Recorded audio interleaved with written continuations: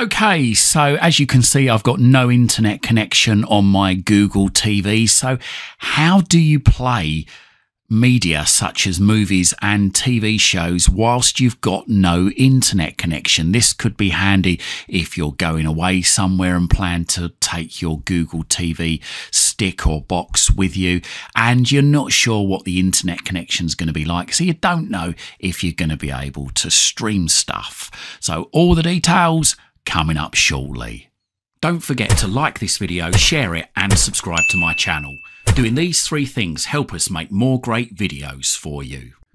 So as I say, at the moment I've got no internet connection on my ONN box, which is a Google TV box. As you can see just there, it says no internet connection, but I've still got some movies on a USB drive.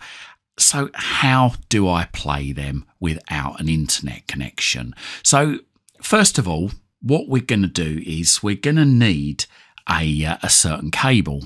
And this cable is called an OTG cable. So what it's got the normal USB-A adapter just there in the middle of these two leads. And you've got a male and a female micro USB connector, which is the connector used in most Google TV boxes. This here is a ONN box, and that certainly uses the micro USB adapter in there for the power. So also what you're going to need is a memory stick or a hard drive.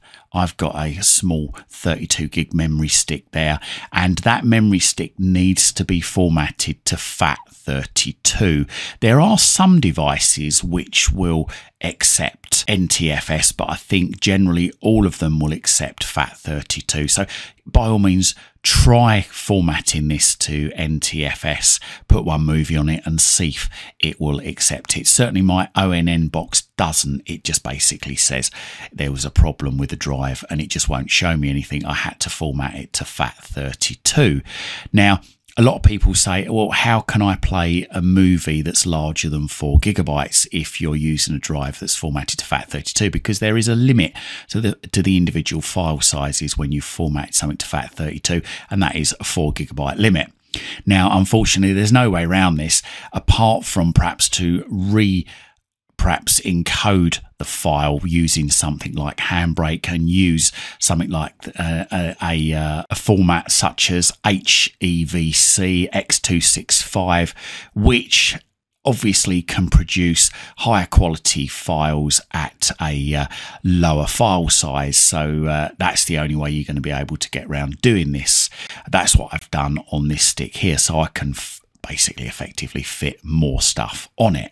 So once we've got our stick or hard drive and our OTG cable, we are ready to go. So we need to ensure that we have an internet connection first of all. So this is before you've got to the place without an internet connection, because you need to download something just briefly. So what I'm going to do is I'm going to press and hold the microphone button on the remote, and I'm going to say VLC player. So there we go, there's VLC for Android. So search for it if you need to in the Play Store on the online keyboard, or just say it like I did. Highlight install, middle button, and let that install. So hopefully that should only take a few seconds to install. As you can see there, it's now downloading and installing on mine. So we're 85% of the way through. Come on, nearly there, 100% done. And it's, oh, sorry, now it's installing. So hopefully shouldn't take too long if your box is quite a quick box or your stick's quite a quick stick. Once it's installed, we need to open it up just to allow it to go through the relevant permissions. So we're going to do that now.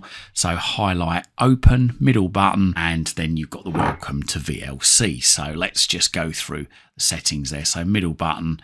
And now this is very, very important here. You need to allow VLC to access your photos and media on your device. So you must make sure that allows highlighted in white like it is in mine. Once it is, middle button, and then middle button again, and then middle button again. There we go. So we can come out of VLC now. So what I'm going to do is I'm going to power off the Google TV. So let's unplug the power cable. And then what I'm going to do is I'm going to grab my OTG cable and I'm going to find the female side of the socket just there and plug the power cable into that there.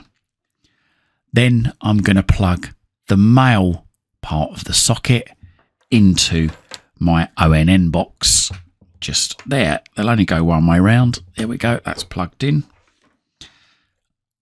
Okay, I'm going to wait now for the ONN box to power up.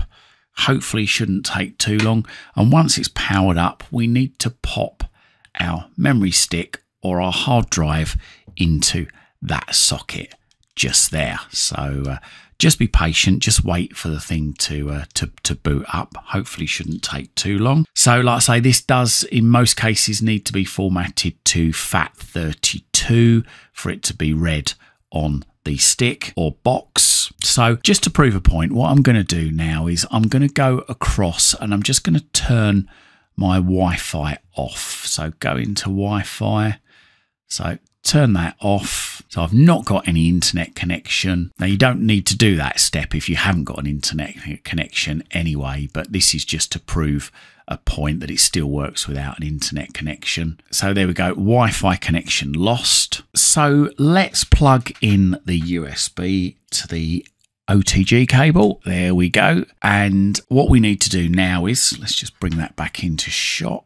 There we go. As you can see, it says it's checking the USB storage, analysing media storage. And I'm going to grab my remote control now and I'm going to go into VLC. So let's just find it. There it is, just there.